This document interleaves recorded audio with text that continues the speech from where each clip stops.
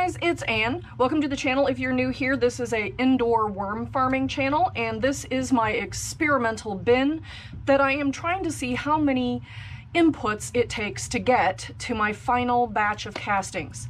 So right now, what we're looking at is 21.3 pounds, and I'll put kilograms down there below. So we're going to jump right in, and I'll put below what the weight was when we left last time. In general, we've been losing about 1.5 pounds of water, probably. I mean, there could be carbon dioxide losses, etc. So yeah, there could be carbon dioxide losses, ammonia losses, whatever.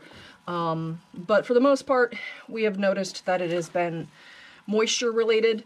At this moment, everything looks very, very wet. I think the bubble wrap has been doing more than its job to keep this nice and moist for the worms so they can reproduce and eat properly.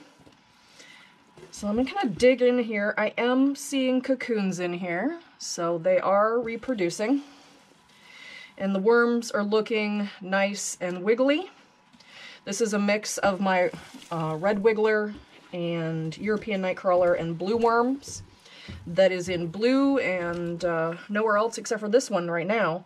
Last time we came in, we actually fed 1 liter of pumpkin on each side. Now I'm not seeing anything over here, maybe a few little orange flecks.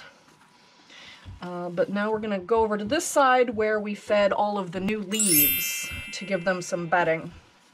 Now put in the comments below, what do you think it's going to take in the amount of inputs over the course of the next, I don't know, it's been a couple of months since we started this.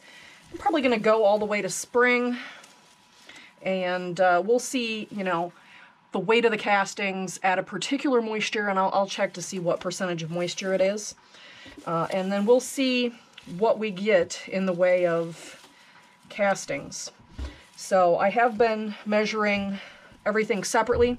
So I've been measuring the volume of the food as well as the mass of the food and the water and the bedding. So everything should be accounted for, and then when we come in week over week, actually month over month at this point, and looking in on the worms, what we're doing is seeing what did we lose as far as weight goes over the course of that time.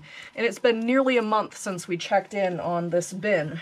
So I'll put all the numbers below, but they did eat almost all their food. They've got quite a bit in the way of shredded coconut coir and leaves in here, and I do still see a little bit of potato, but it looks like, other than that, the moisture is doing really well, which I'm going to have to drain off some of the moisture on the food that I brought down for them, because I don't really think it needs it. It's quite wet.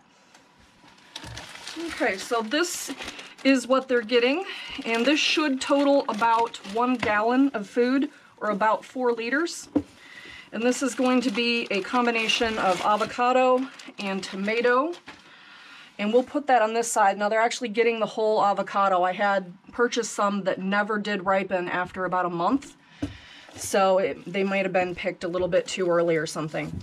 So we're going to put that over on that side, and then the rest of the gallon of food we'll put back over on this side.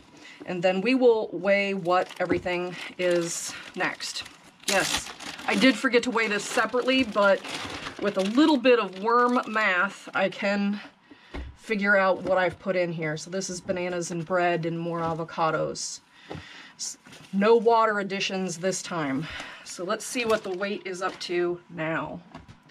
26.5 pounds. So we've added about 5 pounds of food in 1 gallon. And I'll put the metric conversions in there.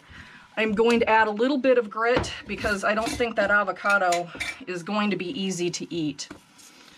I do tend to forget to do things like this for some reason.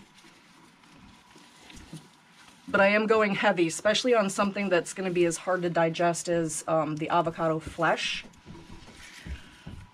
So hopefully that will be enough food to get them going for the next 3 weeks or so until I can get back in here again. Here we are, the final weight of 27.1 pounds.